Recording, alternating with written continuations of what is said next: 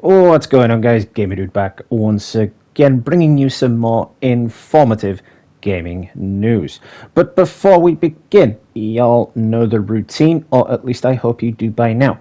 If you are new to the channel, please make sure you smash that like button and drop me a subscribe, because it would just be your good deed of the day. Same applies if you are a returning viewer. Now then, as you can tell from the title, we are going to be discussing today physical game releases and digital game releases, and how digital releases seem to be phasing out physical copies. Now, me personally, I prefer physical copies because, you know, if there's a collector's edition, I always love to have a steelbook case and a statue. Or, going back even further, before the days of collector's editions and steelbooks, I just liked collecting the games. I liked showing off my game collection. I liked showing people that this is what I've got. Look at what I've got. But in today's video, we're going to be discussing if digital media is overtaking physical media and if it's the way of the future. So let's dive right into it. So apparently, according to a poll, 90% of video game sales in 2022 were actually digital. So where does this leave the future of physical media? Now, obviously, the COVID pandemic has put a bit of a stab in physical games, you know, because with everything that was closed, people were obviously downloading more. And, you know, people have probably come to realize, oh, wait, this is so much easier than going to a store and buying a game. But we don't want that to happen. You know, we want a physical game, or at least I do. Anyway, in recent years, purchases of digital media have been on the rise, whether it's video games, movies, TV shows, or music. Customers in their droves have been taking advantage of instant purchases and instant access to that particular form of media. I get it. It's easy. You know, when you pre-order something, I get it. You want it on the day at the time it releases. You know, instead of having to wait for a courier to deliver your pre-order to you, or having to get yourself out of bed and go to a store and pick it up that way. I get it. It's much easier to get access to it. I understand. But is it really gaming, you know, because if your internet goes down, these days that is, if your internet goes down, can you even still play that game? I mean, when it comes to PlayStation Plus, for example, if you download a game via PlayStation Plus, if your subscription runs out, or if your internet is down, you cannot play that game. It will not let you play that game. Or I guess when it comes to like what would be a AAA game release and not just download, you know, you could still play it, obviously, unless it was all online access and your internet was down. But anyway, I would like to discuss if digital sales are actually taking over the video game industry. We already know digital sales have overthrown the movie and music industry, but what's happening on the gaming front? Now, according to a report from the BBC, roughly 9 out of 10 game purchases last year were digital. To be exact, the Entertainment and Retail Association, or ERA, claims that 89.5% of video game purchases made last year were digital downloads, while the remainder, 10.5%, were physical. I probably contributed a lot to that, not gonna lie. But yeah, why is a huge chunk of video game purchases digital instead of physical? You know, some people might think 90% is definitely a huge chunk in terms of purchases. That number isn't quite as drastic as it may appear. A reason why that might be the case is mobile gaming. Year on year, as mobile phones become more advanced, so do its forms of video games. So are the numbers a tad misleading? You know, have they just taken the figures from mobile downloads, you know, mobile phone downloads? Whether it be free-to-play titles such as Pokemon Go, Shite Night, as I call it, Call of Duty, or paid games such as Minecraft, the several Football Manager games, or Stardew Valley, mobile gaming is massive. That being said, in the same report from the BBC, it is stated that around 30% of sales last year came from mobile gaming. So while it may be easy to assume that 90% of that number comes from the PC, PlayStation, Xbox, Nintendo Switch, mobile gaming does take a huge chunk of the 90% percentage. So what is it then? Physical or digital? Me personally, physical. I will only get digital if there's no way I can get a physical copy. I do have a few digital games, don't get me wrong, but it's not my primary form of video game collection. I'm sure it will continue to push forward in the digital age. Physical media will perhaps become a thing of the past, which does pain me to say, because like I said, I prefer the physical copies, and one would hope that if they release collector's editions that they still release a physical version, so you can get like a nice cool statue or even a cool steelbook case, instead of just downloading like a full deluxe edition of the game through the Xbox store or PlayStation store, which doesn't give you anything except extra content. Where's the fun in extra content? I want a statue. Give me a statue. Daddy wants a statue, But yeah, don't get me wrong. I'm a fan of digital gaming and physical gaming, and I can appreciate the benefits of digital gaming. As I said earlier, it takes a load off. It is a lot easier when you pre-order a game to play it on the day rather than wait for a courier or just drag your ass out of bed and have to go to the store and pick it up. So I do see the benefits of digital gaming. So don't think I'm biased towards it. Now, for starters, let's say, for example, you are a disabled person who games. The ease of digital gaming is certainly a benefit. Not to mention that it can, you can easily share these digital games across multiple accounts. However, once again, I do still prefer to own physical media because no matter what, you own that item. At any given time, providers of digital media can fold, which could result in a loss of your purchases.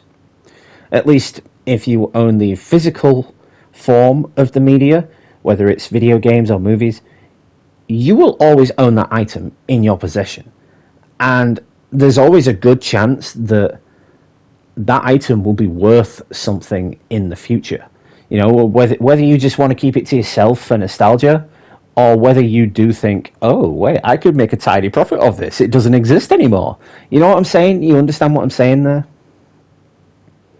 But what's more, just take Google Stadia, for example. Google made a big song and dance about this digital platform, but after a few short years, yeah, it died. Most likely because it didn't produce anything good. But yeah, you get my point. It died. But let's say in the unlikely event that Sony, Microsoft, or Nintendo cease to exist, we'll always own the physical copies of, say, Uncharted on the PlayStation, Halo on the Xbox, or Legend of Zelda on the Nintendo. So if they were to go under and you had them digitally, you probably wouldn't be able to play them anymore. But this is a topic that is very close to me, because you've got a sense of, of actually owning these titles, of owning these products, and passing them on to another generation. Whether it be your children, your children's children, or your cousins, your brothers and sisters, anything really. But if you have it digitally, there's always the possibility that the console could break, and then you've lost it, and you've no chance of getting the hard drive back to get the data off of it. or there's always a chance you could lose your account and then you've lost the game. It's just what I'm saying is, if you have a physical copy as opposed to a digital copy, you can pass it along. You can pass it on. I can imagine passing my PlayStation 1 version of the original Spider-Man game to a 5-year-old. Let's say this 5-year-old happens to be my son or my daughter. And for them to, look at it and feel it in their hands and pull it out and be like, what's this strange shaped object, which just happens to be the disc, because I'm pretty sure by the time I have kids, discs will be a thing of the past as well. It will all be digital. But yeah, my point is, I could, hand it to them and see them inspecting it and then feeling that sense of, I want to try this, instead of it being just digital and them not being able to play it because either the console doesn't work anymore, my account's deactivated or doesn't work anymore, etc., etc. I'm sure you understand where I'm coming from there. So the whole point of this video is for me to ascertain whether or not physical gaming is dead. Now, I want to say no. I really do, because I am a physical gamer through and through. I always have been. Even back when I first started, I always had physical game copies, even if they were sometimes pirated. When you used to get those old bootleg style video games. I remember those days. Those days were fun. Why can't we do that anymore? Imagine a chipped PS5 and you're playing a PS2 game on a chipped PS5. But anyway,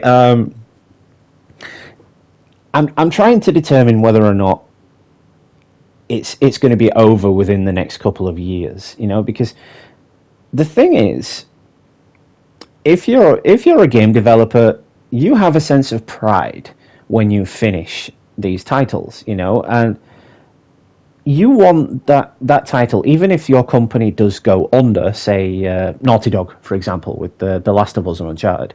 Say if Naughty Dog goes under, and they make Uncharted 5, and they only release it digitally, there's no legacy, because, once again, if people's consoles were to break, or they moved on to the next generation of consoles, that game is gone. It's just stuck on that old console, which they will probably never go back to because of the new console. I mean, how many of you, now you've got the new Xbox or the new PlayStation or a brand new PC, go back to your old consoles? I usually don't. The only time I go back to my PS4 now is if I need some gameplay footage for a video that I don't have on the PS5. So my point is, the legacy of these developers is the physical copies. To have developers release the physical copies, that is their legacy if their company goes under. And to lose that, well, you're just losing a piece of yourself, because you spend so much time developing this game, you spend so much time making this game, and then nothing left of it. So I think it does have a couple of years left in it before it goes to pot completely.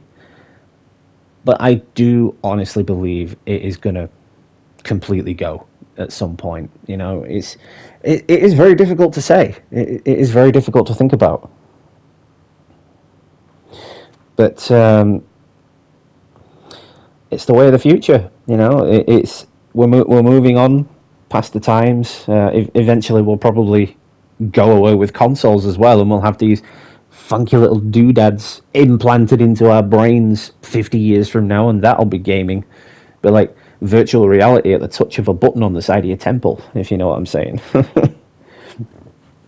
But yeah, what are your thoughts on the increase in video game sales being digital? Let me know what you guys think in the comments below. Of course, I love debating things with my community. I love talking about all of this with my community. So I would love to hear your thoughts and feelings on this, Because, once again, personally, I'm a physical gamer, and especially when it comes to collector's editions. I've got, how many have I got now? 1, 2, 3, 4, 5. I've got 6 collector's edition statues, and I plan to continue increasing my arsenal of collector's edition statues. I love collecting them, and I love collecting physical games. I think I've still got all my PS1 games somewhere. I think they're in somebody's attic or loft somewhere. I've still got all my PS2 games. They're on my bookshelf in my bedroom, as well as my PS3 games. My PS4 games, they're still sitting right in front of me in a nice game case. And my PS5 games are slowly pushing them out and replacing them. But yeah, once again, let me know in the comments what you guys think. And that's it for this video. I actually did think this was going to be a bit longer, but oh well. Anyway, so stay tuned this week for a couple of things. We've got some more informative videos coming your way. A couple more live streams. Not sure what they're going to be yet, but we will get them out there. Of course, we are now less than a month away, 28 days away from the release of Hogwarts Legacy. Cannot wait for that. Really going to be pushing that game out this year on this channel. There's a lot of content to come from Hogwarts Legacy on this channel. You guys are going to love it. I know I'm going to love it, especially because I'm playing it on the PlayStation. I get the exclusive PlayStation content. Don't believe there should be exclusive content, but that's how it's been done. So I'm obviously going to bring that to you and show it to you for those of you who game on PC and Xbox. So it's a big year for gaming. There's a lot coming. It's the biggest year for gaming since the next-gen consoles dropped. So we have a lot to look forward to, so stay tuned. I am not going anywhere. So yeah, that being said then, you all know the routine. If you are new to the channel, please make sure you smash that like button and drop me a subscribe, because it would just be your good deed of the day. It also lets YouTube know that you enjoyed the video, and it allows other people to enjoy it as well, because it adds it to the algorithm. So until the next one, this has been Gamer Dude. Happy gaming, and I will catch you all in the next one, guys.